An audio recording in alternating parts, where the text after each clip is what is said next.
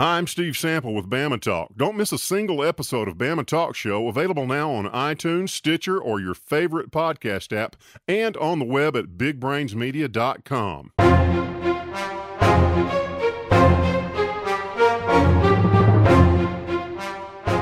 This is your Weather Xtreme video for Saturday, December the 7th. I'm meteorologist Brian Peters. Thanks for tuning in. Before we get to the current weather, there's a look at the temperature trace yesterday at my house in Helena. We stayed up in the mid-70s for much of the early afternoon, but just a little after 2 p.m., the temperature dropped as the front moved through. We went from about 77 all the way down to 45 around 6 p.m. So in about 4 hours, the temperature dropped 30 degrees, so quite a change. There's a look at the Skycam network early this morning from the Birmingham Skycam as we look out over a cloudy sky with some low visibilities. Doesn't look quite as low a visibility at Fayette as we see a lovely shot of the courthouse over there. The weather pattern has been tapping into Pacific moisture, and you can see that flow on the water vapor imagery coming out of the Pacific across northern Mexico and Texas, across the southeastern U.S., as we have a fairly strong trough off to the west of us and kind of a ridge pumping up along the east coast and into the Atlantic. And that pattern is going to be staying with us, so we're going to stay cloudy for much of the upcoming week, although it looks like by the latter part of the week we could see some sun. The front has moved through the area and is located down in North Florida and stretching down into the Gulf of Mexico, but it's likely to come back north. In the meantime, yesterday, this is what the temperatures look like across the north-central part of the United States as the front was making its way through the southeastern U.S. But this morning, wow, look at that change.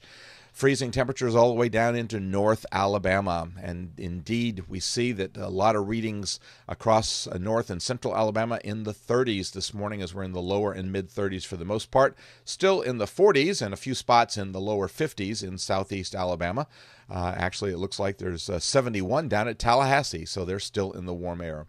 Radar is much clearer this morning than it was yesterday, and much of the winter precipitation is over, although there's some residual weather advisories in effect, and still some weather advisories in effect for the Appalachians. But in the meantime, the next storm system is causing some havoc for the southern Rockies.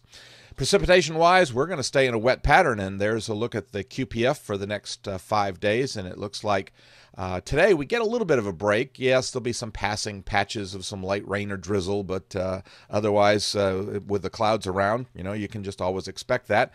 But it looks like we could have on the order of 2 to 3 inches over the next 5 days. No organized severe storms are forecast. SPC outlooking the possibility of some thunder over the area from middle Tennessee down into northern Mississippi. All right, let's take a look at the 06Z GFS model run, and here comes the surface high, and that is pushing much of the moisture and rain possibilities a little further to the south. But again, with the clouds, you can't rule out the possibility of some passing light rain or drizzle for the day today. So if you're headed out for parades, like the Helena parade around 1 o'clock today, be sure to bundle up for that, especially for the cold, and also to keep in mind that, there might be some little bit of liquid. But I think for the most part, we stay dry with very little measurable precipitation. By Sunday, the precipitation is back at us in full force as the front comes back to the north. And you can see on the upper air pattern for Sunday that we're dealing primarily with this southwesterly flow pattern, tapping into that abundant moisture in the Pacific. That trough that is to our west stays to our west on Monday, as much of the energy stays well to our north, and so some of the troughiness hanging back over the southern Rockies, and that just keeps us in a wet pattern. Fortunately, it doesn't look like there's going to be too much in the way of winter precipitation over the Ohio River Valley, but there could be a little bit. We don't really see much change to the trough as the thing is very slow. The southern part of the trough is very slow to move through on Wednesday, so we stay, Tuesday, so we stay wet on Tuesday as well.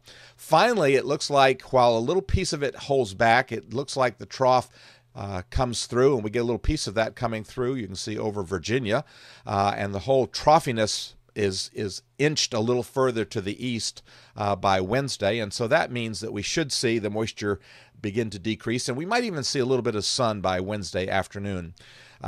Another trough, another nice shot of energy comes through the flow on Friday, and that will help to set up the next weather system as moisture begins to return to our west. And you can see the surface high over eastern Virginia, over the Outer Banks area, and that is pumping moisture back into Texas and Oklahoma, and that is setting the stage for the possibility of another winter weather event for next weekend for the central part of the United States, as we see a fairly nice storm system develop. Going out into voodoo country, the whole pattern flattens out around the 18th, and so don't see just a whole lot of weather systems there, so we get a little break in the action. But it looks like Mother Nature is planning some mischief for the Christmas travel. This is the 22nd of December, and indeed we see another strong trough, and that trough could see the development of another winter weather event for the southern plains and central plains areas. So going to keep things rather busy and active as we head into the Christmas week period for people that do weather. Well, that'll do it for the Weather Xtreme video for this Saturday. Expect to have the next one posted first thing on Sunday morning. In the meantime, I hope that you have a great day and Godspeed. Thank you for trusting us to be your #1 source for news in all of Central Alabama. in back-to-back ratings periods. More people watched ABC 3340 than any other station in Birmingham.